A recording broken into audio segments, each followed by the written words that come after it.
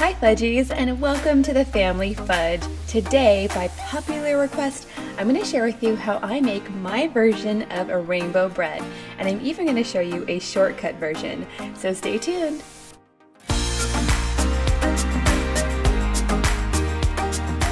before we get started, don't forget to subscribe and give this video a big thumbs up. Now, I've been making themed lunches for quite some time, and it's one of my favorite ways to make lunches for my kids. I've had so many requests to do a unicorn themed lunch, and that's exactly what I did this week. Now, if you want to check out that video, I will link it down below. It was super fun. In that video, I used this bread for sandwiches, and I wanted to go more in depth and show you exactly how I made it because it was actually really easy. And then, like I said, I'm also going to show you a shortcut version. And the shortcut version's great if you want to use less food coloring. It all starts with your basic bread dough. You definitely could make your own bread dough here, but I'm taking some help from the store by buying some pre-made dough. Makes it so much easier. I'm also using some gel food coloring, a little bit of flour to make sure my dough doesn't stick. I'm using some bread loaf pans I found at the Dollar Tree. And because I don't want to stain my hands, I'm going to wear some food-safe gloves. I'm going to start by dusting my working surface. I have some parchment paper down because I don't want to stain my countertop either. I'm going to go ahead and remove my dough. This was frozen and I defrosted it. So I'm going to go ahead and try to divide it into equal parts. I'm going to want 6 pieces. You definitely could make more or less depending on how many colors you want to do. I'm going to try to get these pieces as equal as I can. Now this dough is still a little bit cold. I definitely need it to come to room temperature and I need it to rise a bit. So I'm going to go ahead and put a damp kitchen towel over it and I'll come back in about 10 or 15 minutes. After the dough has had a chance to rise, it's time to add the food coloring. Now this part definitely gets messy. That's why it's important to have gloves if you don't want to stain your hands. I'm going to go ahead and start dyeing my dough. It takes quite a bit of food coloring to do this. Now you can add as little or as much food coloring as you like, but if you want a nice vibrant color, you're going to want at least a teaspoon or so of food coloring. And all you have to do is work it in. I'm going to go ahead and place this dough in a separate bowl because it is going to have a second rise before I layer them. So for this bread, I'm doing yellow, then I'm going to do some orange, red, purple, blue, and green. And now it's time to start layering the dough. This part is really easy, but it does take some time. I'm going to start with my red first, and I'm going to work on a floured surface with a floured rolling pin because I don't want anything to stick.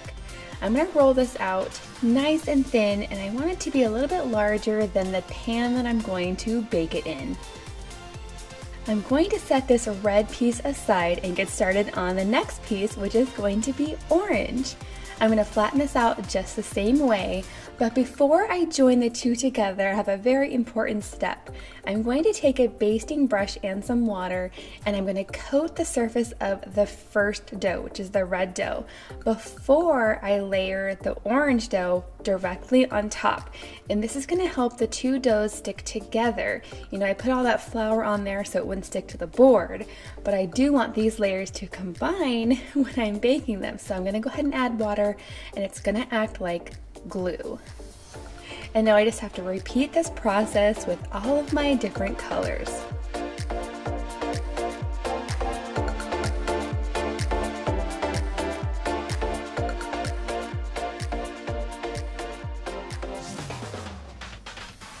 So now that I have all of my dough on there, I am going to go ahead and make sure to press it down nice and firmly. I'm going to go over it with my rolling pin one more time just to make sure I get rid of all of the air bubbles. I don't want any big holes in my loaf after it's done cooking, so I gotta get all of those air bubbles out. And before I roll it up, I do want to add another layer of water, and that's going to help all of these layers stick together once I have them in the pan. And I'm going to roll mine so that the purple is on the outside, but you definitely could reverse it if you prefer. Before I add my dough to the pan, I'm going to prepare it with a little bit of cooking spray and a sprinkling of flour. Then all I have to do is get it into the pan. I am going to cover this for about 10 minutes or so before I stick it into the oven. Now I'm going to very quickly show you a shortcut version. This is great if you don't have a lot of time and you don't want to use as much food coloring. Basically, I'm just going to take my entire piece of bread dough and roll it out all at once. And then I'm actually going to paint my food coloring on using my basting brush.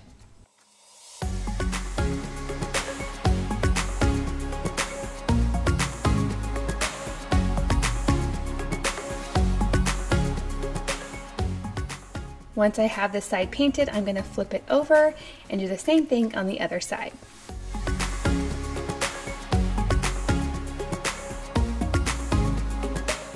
Once both sides are painted with the food coloring, I'm going to roll it up and stick it in the pan, and then I'm going to go ahead and cover this as well and let it rise for another 10 minutes before I stick it into the oven. Next, I got these into my preheated oven at 350 degrees for about 25 minutes. I'm going to go ahead and let them cool a little bit before I turn them out of their pan, and then I'm going to wait to cut them until they're completely cooled. And now for the most exciting part, it's time to cut them open. This bread turned out so cute. I love the beautiful swirl in it. And then you can also see the second loaf that we made doesn't have as much color, but it still is really cute. But it was definitely a lot faster to make as well. And there you have it, 2 different but very easy ways to make rainbow bread. If you enjoyed this video, please give it a big thumbs up and don't forget to subscribe if you're not already. Thanks for watching.